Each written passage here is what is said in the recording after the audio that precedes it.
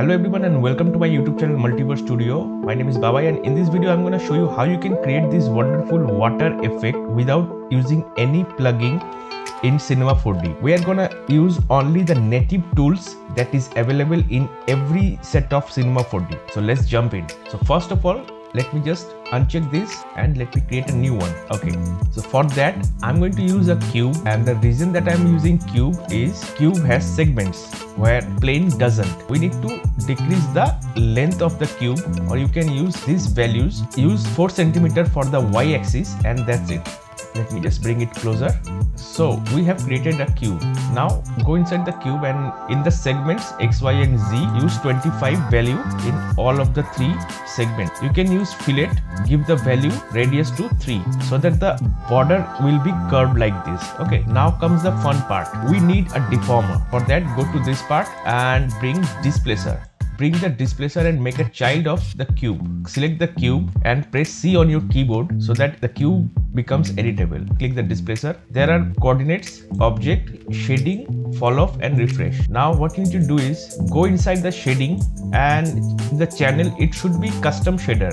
In the shader, click this drop down list and select noise. As you can see, some polygons going on over here. If you play this, nothing will happen because it's not animated, but it's the base form of our water. So come over the object, and if you increase the height like maybe 30 cm, you can see these heights become very much visible and pointy. We don't need that. I'm just showing you, and let me just make it 15. Now go to the shading and click on the noise on this picture type thing. Okay, it has the shader settings. Okay, noise is a shader and these are its settings. In the animation speed, it's by default 0, change to 1, and in the movement, use these values to get good results. 25, 10, 20. And now if I click the play button, you can see this is going on. It's doing something. Now click on the displacer, come over the object. Either you can reduce its height. I'm going to reduce its height to by default 10 cm. Looks something like this. Okay, so you can see the edges are very sharp. It doesn't look like water. To fix that,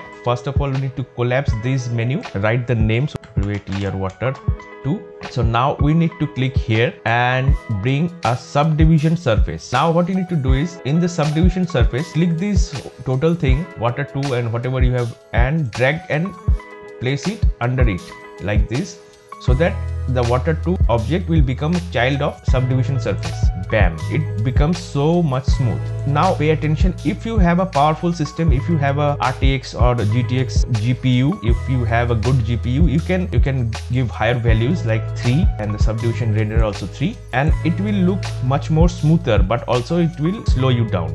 So only if you have a GPU, good GPU, you can try that. And if you do not have GPU, if you are working on a APU based system, don't do it. Don't, just let it be the default settings. So I'm not gonna continue because I don't have dedicated GPU, although I'm working on a desktop. Yes, I don't have a GPU. Okay, so this is the way it looks. Okay, material section, I have 2 materials, but I'm not gonna use them. I'm going to create them for you so that you can understand how to create this kind of materials. Click on the create, go to the material and select new standard material. Now double click on the material, come in the color section, click here and give a lighter shade of blue, like this. Yeah, on this part right click and copy. Go to the reflectance, here click on the add and select the option GGX. Don't change anything over here, just come over in the layer color, right click and paste, and it becomes like this. Drag and drop. Wow, look at this. Now if you change the height, you can either decrease it like 6 cm, it will become like this, subtle movement, and if you change it to like 12 or 13 maybe, it will look something like this.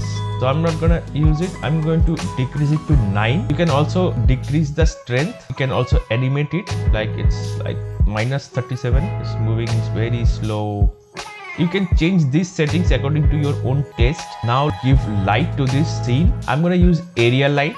You can choose anything you want. I need to rotate this after some adjustments.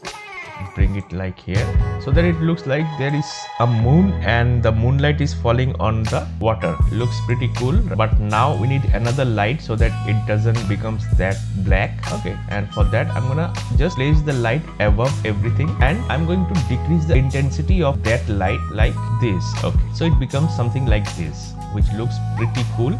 I know it's not a proper way to make water, but still you can make water without any plugins. So I hope you learned something new from this video. If you do, please drop a like, and if you are new to my channel, please subscribe me by clicking this button.